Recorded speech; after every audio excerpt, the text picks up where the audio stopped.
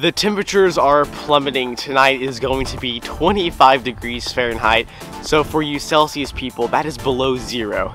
Tonight will be a nice moonlit night, almost a full moon in fact, so that will be a challenge for astrophotography, but I'm very interested to see on what we are going to get tonight. I'm not for sure what I'm going to be imaging quite yet.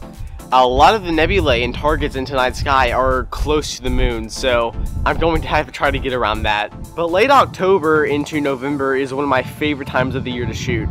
You still get the Cygnus region if you want to shoot that. You have the whole Cassiopeia and Andromeda region, and Perseus, and you have all the winter stuff like Monoceros and Orion. It's just a great time of the year to come out and do astrophotography.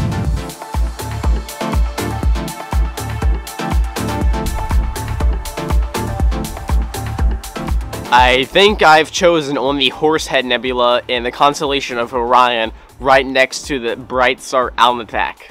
I will be shooting this in dual narrowband with the L-enhanced filter to get that punchy HA. And maybe I'll get some broadband data later on.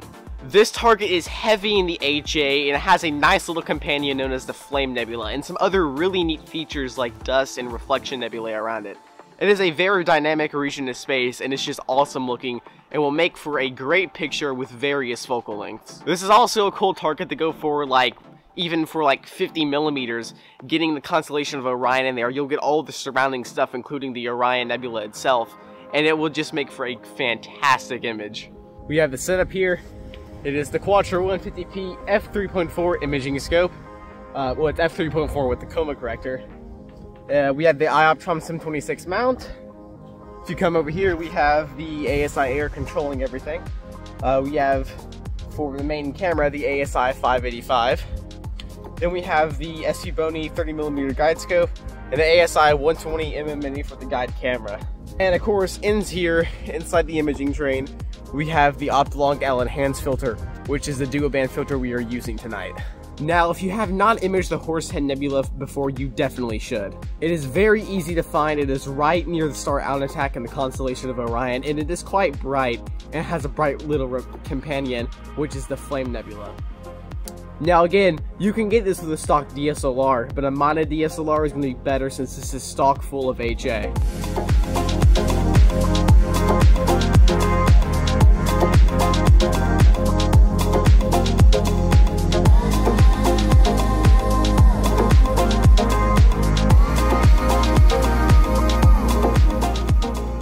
Night out here and it is freezing cold. We are about to get set up in polar line and everything. It is just an awesome night up here. You can see the star Auriga up here there, and then there's the moon rising. It's just such a beautiful night, and we are currently polar aligning the mount here with the phone. We have some more polar aligning to do, and Orion is about to rise over there, and once it does, we will be framing on Horsehead Nebula. You can see all the ice formations on my telescope already that are forming from the frost. But we're going to go to the Sky Atlas here on the phone and point it directly at the Horsehead Nebula. Like I said, I'm going to have to work with the framing a bit probably, but we're going to go ahead and get slewed over there. Okay, it is turned on and going straight there now. Oh, it's crazy how much ice has already formed out here. Probably gonna have to wipe some off the guide scope. My dew heater doesn't work for the guide scope anymore, so. This is a 5-second plate solving sub. You can kind of see the nebulosity starting to barely come out, and that's the star Alnitak. So that's kind of the framing I got. And we're going to be taking probably 3 or 4 minute subs. I want to make sure I do not blow Alnitak out and clip the highlights too much. So we'll make sure not to go too long. But I'm very excited to see the outcome of this image, and I think it's going to be awesome. So we just gotta wait till tomorrow morning and see what we get. All the times I've shown sunset on this channel, I haven't once shown sunrise, so here it is.